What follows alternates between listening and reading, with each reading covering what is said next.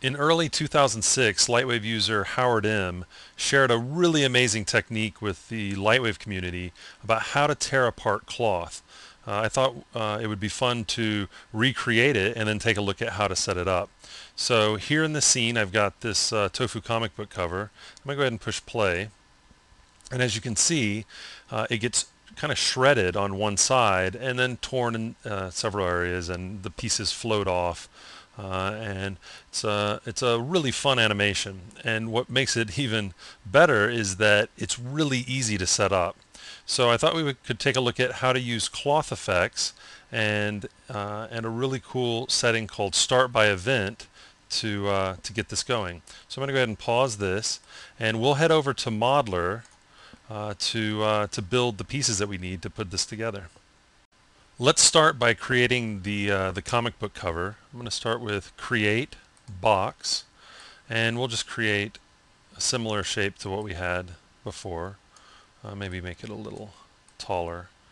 Okay, and before I commit to this, I'm going to go ahead and add some segments just so that it can deform properly. So I'm using the up arrow key to add some segments here, and I'll use the right arrow key to add some segments here.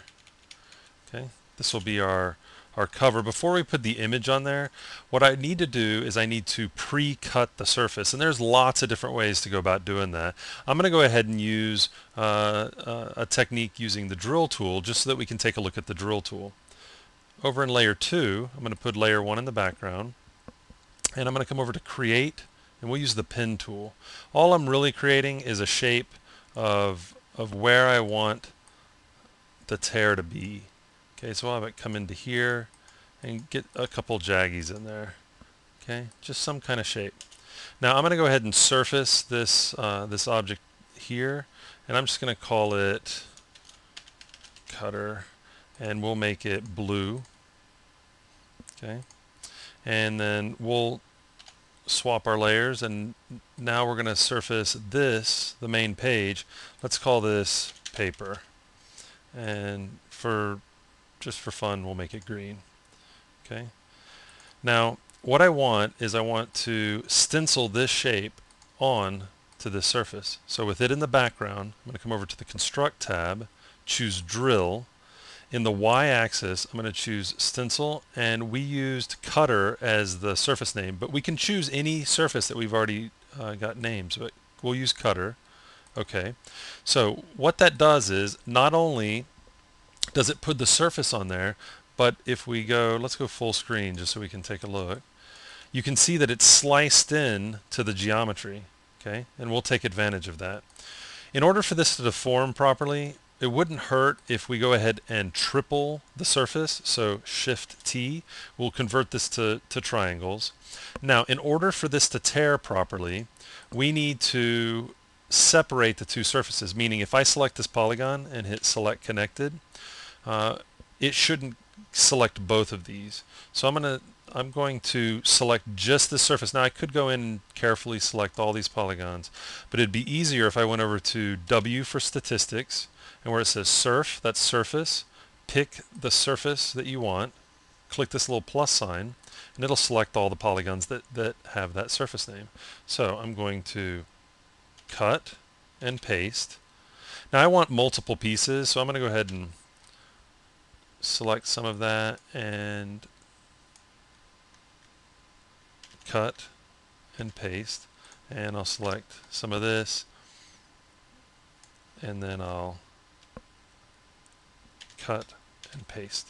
So here's our main piece, here's a piece, here's a piece, and here's a piece. And that'll work. We don't want to merge these. We definitely want them separate. Let's go ahead and put on the cover image. So I'm going to make this all one surface so that we won't let people know that this is actually multiple pieces. We'll make it look like one piece. So let's call this comic cover, and we'll turn smoothing on while we're at it. Come over to the surface editor, comic cover, T for texture editor, planar. We'll pick the comic book cover. We'll map it in the Y-axis and choose automatic sizing. So it'll fit it to the bounding box of our comic book. Okay, with that set up, we're ready to move over to layout once we save this. So File, Save Object, and we'll call this Comic Cover. And I'm going to go ahead and say RIP just so that we know that it's not just a plain old comic cover. And I'll give a version number 001, save. Let's send that over to layout so we can get to animating. So send object to layout, and here we go. Now it also sent over our cutter object. I don't want to not have that because I could always go back and use it, but I don't need it in the scene. So I'm just going to remove that from the scene. So we have our comic, and now we just need to cut it up. So I'm going to go over to texture shaded solid wireframe so I can see where the cut takes place. Okay, and let's add a collision object to travel through this path. So I'm going to come over to dynamic object, collision. We'll just leave collision fine because we're only going to use one. You can use multiple collision objects in this setup if you want, but we'll just use one. For mode, we're going to change it from bounce to event. We're going to have an event take place. We'll go ahead and use the default size. So let's go ahead and set up our animation. We'll do a real quick and dirty animation. So on frame 0, I'm going to have the collision object out here. On frame 10, let's go ahead and have it there as well. Then we'll come over to frame 20 and we'll start traveling through this shape. And then on frame 30, I'm going to size it up a little bit. And I'm going to size that. I'm going to size that down a little bit over here so it kind of grows, fills up that space. And on frame 40, we'll move forward a little bit like so. And then on 45, we'll move out of the way. So we're almost hitting all of the points. Okay, and the reason why I sized it up, I just want to show you that you don't have to necessarily go in a certain order. You just need to touch the points that you want to start using the dynamics. Okay, so we'll have this, something like that. Okay, but not that it really matters, not that our timing is all that planned out here, but I'm just going to use the dope track to shift some of these keys back. Okay, that works. Okay, so now all we have to do, since we have this set up, I'm going to go to texture shaded solid. We don't need to see those lines anymore. It's going to be more about what's going on with our tear. So let me get it into place. The only thing we have left really is to set up our dynamics and calculate. So select the object, P for properties, dynamics, add cloth. Click to open that up. And we're going to go to collision. Let's make sure that everything about this object will take advantage of collision. And then right here where it says fix by event, we're going to select that and say start by event. Make sure that it's active with the check mark there. So what that means is that when this event passes through these points, it will start it'll start the cloth dynamics, but only on those points. Okay, I'm going to move over to let's add gravity. So for gravity, we're going to actually put it in reverse. Instead of -9.8, which I usually use for real world gravity, I'm going to just type in 20.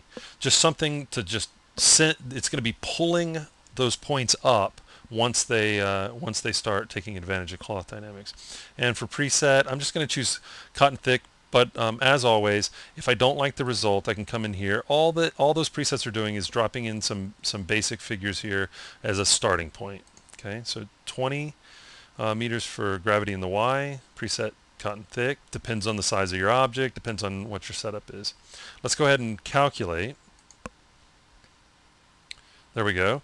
So we have it just rip through the points. Now, what I intentionally did is not hit these last ones right here, but hit it enough to split between here. So what I'll do is instead of 60 frames, I'm going to go for, let's do 90 frames, just so we have a few more, which means I'm going to need to recalculate, but I'm also going to turn on in the surface editor for the comic book cover, I'm going to turn on double-sided. It'll make it easier to see in the window. Now, if I wanted to, I could go into the node editor and take advantage of the polygon side option so that I could have two different images. But for this, let's just focus on the dynamics. So we'll go ahead and calculate, rips through, pulls that stuff up. Now, it's the gravity that's pulling those points up, and they're tugging, so it's kind of giving a neat effect. Let's see it from a different angle. So I'll push play. Cutter rips through there, pulling the points up. Now it's not affecting any of this, because if I wanted that affected, I'd actually have to have the event item pass over those points. Now also, I can add wind to this if I wanted to dress it up. I can add all kind of different wind emitters, collision objects, all kind of stuff. But for this is just really showing how you can rip apart, whether it's cloth or paper. If you don't like the motion on this, you can always go and adjust the settings in cloth dynamics.